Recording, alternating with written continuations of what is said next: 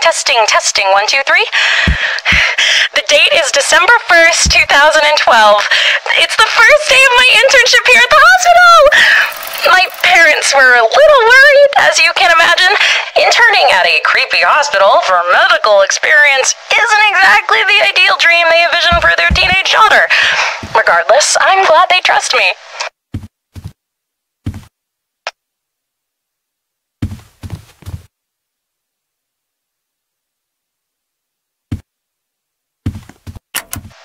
There's a new patient around my age named Lana, who just arrived a few weeks ago.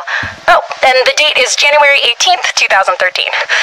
I feel drawn to her for some reason. I probably just pity her. After all, that could be me in her shoes. She was recently locked up in a room for lashing out. I snuck her some cookies from the vending machine. I know it was against the rules, but I couldn't help it. I believe she deserves kindness. Future official nurse-to-be, Julie here. The date is March 22nd, 2013. It's finally spring! It's so beautiful in the staff courtyard. I wish I could take Lana outside of the hospital to see all the newly grown flowers. I picked some fresh anemones for her room today.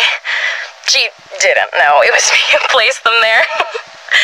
If she can't experience it herself, then I'll bring spring to her. Ugh, I think I'm coming down with a fever. I don't feel so good these days. The date is, what was the date again? Oh, right, it's, May 12th, I think. I'm not sure if I only have a fever at this point. My mind feels hazy some days, and I'm starting to hallucinate that someone's watching me while I sleep. I'm scared to tell the senior nurses. I don't want them to think I'm crazy. I would tell Lana, but she's finally starting to get better, and I don't want to jeopardize her progress. Besides, she spends the majority of her time obsessively reading those stupid mythology books now. It's winter again. I've been interning here for a little over a year now. I'll be graduating high school in a few months, and soon I'll get out of this place and start nursing school. Lana told me I should quit.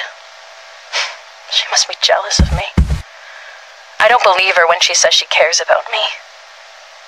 I feel so conflicted nowadays. I'm always angry. I look and smell different. I don't know what's happening to me, but I'm scared.